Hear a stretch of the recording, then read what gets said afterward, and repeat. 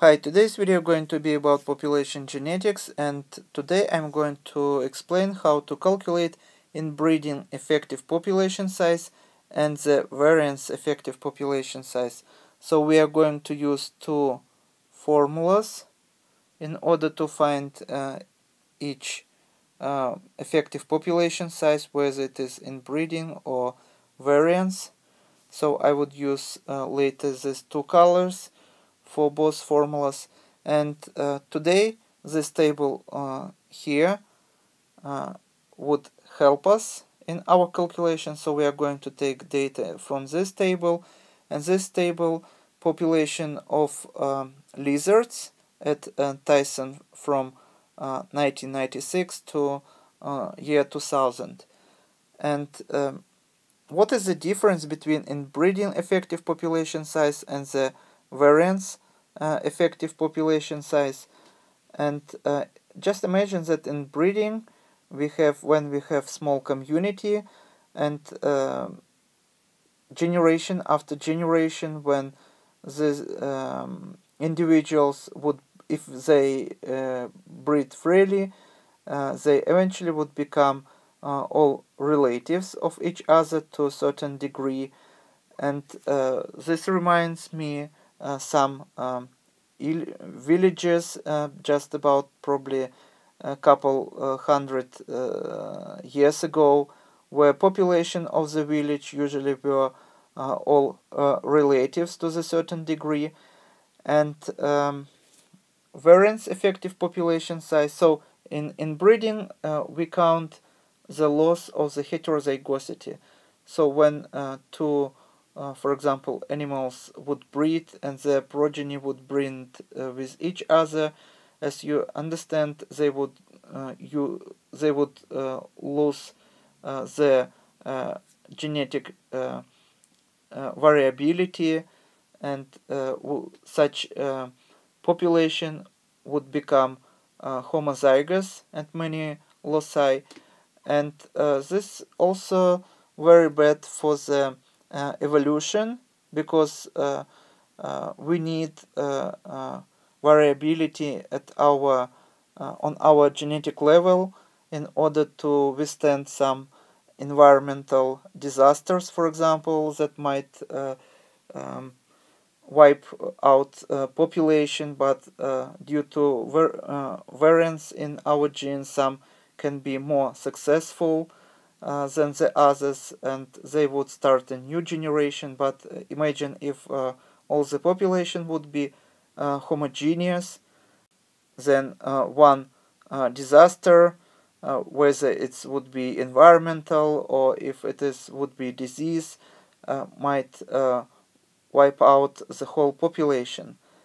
And we saw such examples in our life. For example, famine of the Irish population, when due to loss of the heterozygosity and variance in potato about 200 years ago, the whole harvest of the potato were lost due to bacterial disease.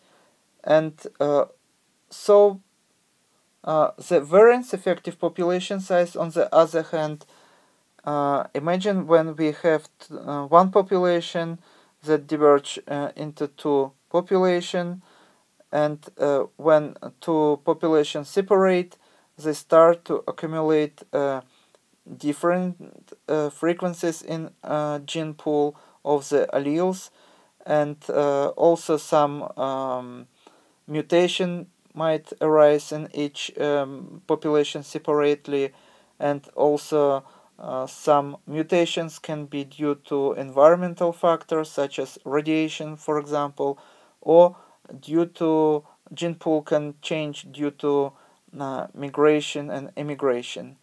So here is the first formula for the inbreeding effective population size. So here we have NE, so number of effectively breeding individuals, and that means that this can be very different from the size census. And for example, for human society, NE about 20%, because the other individuals, the other 80% would be whether too old or too young for the breeding and wouldn't participate in breeding itself, or even those whose age is right, they also cannot sometimes participate in breeding because of some problems in their reproductive system, for example. And there also can be a number of different reasons, like homosexuality, for example. So on top here we put T, that stands for the number of generations, and here below we have 1 divided by n0, and by the way, this would be 0 of under generation. This would be generation 1, 2, 3, and 4.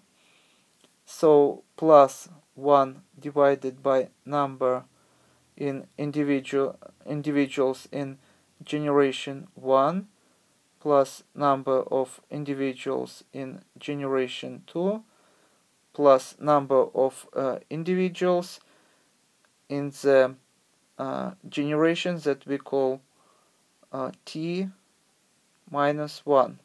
So what does it mean? That means that for this formula we don't use the last generation of the progeny. We start with generation 0 or generation of founder. Then we have generation 1, 2, and 3 here. So here would be generation 3, 4 minus 1. So let's use real numbers from our table here. So we have 4 generations, 1, 2, 3, and 4, and we put this number on top.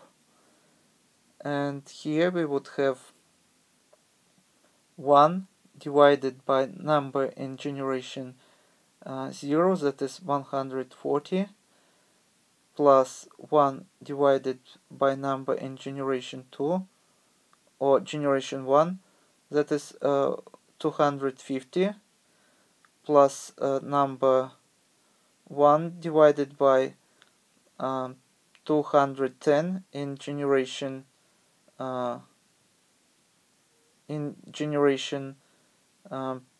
2, plus 1 divided by 26.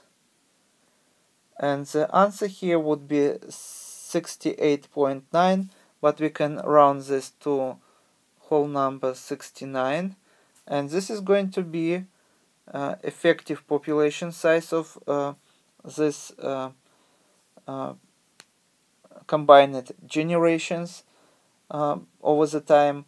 And if you think that we can solve this problem much easier just adding all these numbers and divide it by 5, this would be a totally different number if we add all these numbers and divide by 5 in order to find the mean. This is going to be about 141 individuals, and as you see, this is very different number from what we got here. So we use this number as inbreeding effective population size when we calculate, for example, inbreeding coefficient and rate of inbreeding over the time. So we consider that this population has 69 individuals. So we count only effective population size, not the census. And here is the second formula for the variance effective population size.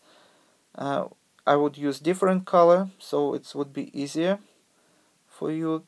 So NE here, or effective population size, would equal T, number of generations, divided by 1, number in generation 1, plus 1 divided by number in generation 2 plus 1 divided by number in generation 3 plus 1 divided by number in generation 4. So as you see, the difference between first formula and the second formula would be that here we start with founding generation, and the last generation would be number 3, t minus 1, but here we start with generation 1 of the progeny, and the last generation of the progeny would be here. So in our case we have 1, 2, 3, 4 generations. So here on top also would go number 4. So n e would equal to 4 divided by 1 divided by 250. This is a number in generation 1 plus 1 divided by 110, number of individuals in generation 2 plus 1 divided by 26, number of individuals in generation 3, and plus 1 divided by 180, number of individuals in generation 4. And the answer here would be 70.73, so rounded number would be 71. So as you see, these numbers are close to each other. Here we have 69 and here we have 71, but still in other examples where fluctuations in size can be much greater from generation to generation, so these numbers here also can be very different. So now I hope you understand the difference between these two formulas and when we apply these both formulas, and I hope you will do well on your exam. Thank you for your attention. Please subscribe for my new videos that I post almost every day. Thumbs up if you like this video. Goodbye.